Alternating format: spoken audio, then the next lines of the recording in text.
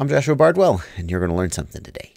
This video is one in a series I did with my friend Ryan Harrell there sitting next to me, in which we go through every single one of the BLHeli32 options and tell you what they do and, most importantly, when you might want to change them. If you look down in the video description, there is a playlist link with all of the other videos in this series where you can learn everything about BLHeli32, and if that's what you're into, go check that playlist out. The other one that ramp up power made me think of was maximum acceleration. Mm-hmm. Now, of course, maximum. Yeah. I love that. It's not like low, high, medium. It's maximum. We want the maximum acceleration at maximum. What does that do? This is a setting that we never have to mess with. It's specifically geared towards large motors and commercial applications, like big motors. It's not something 8-inch props, 10-inch props. Right. It's or even higher, like 15-inch props. Because maximum acceleration is defined in percent per millisecond, and it's presumably how fast the prop or motor will be allowed to accelerate. Right. It feels very similar to ramp-up power. I guess ramp-up power is how much the throttle is allowed to change.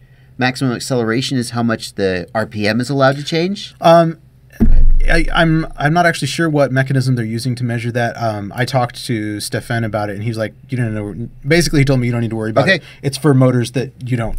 Then mini quad pilots just leave it at maximum. So I put a little description of it in the article on my website here. When I was talking about brushless drive and ESC basics. And again, if you want to know more, I covered a lot of this in detail on this article. Again, this article was written for those who like to read instead of listen to us talk.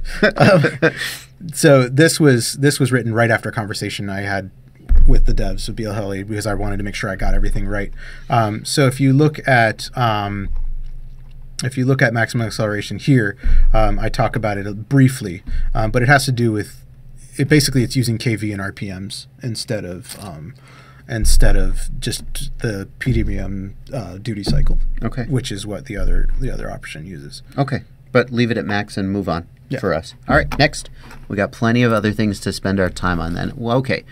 And that is going to bring us to the end of this video. But of course, there's a whole lot of other BLHeli32 options, and Ryan and I will be covering every single one of them. Look down in the video description. There's a link to a playlist. And if some of those videos are private, it just means they haven't come out yet. There's like an hour of content here. So come back to the channel and eventually all of them will be released. And then you can learn everything you want to know about BLHeli32.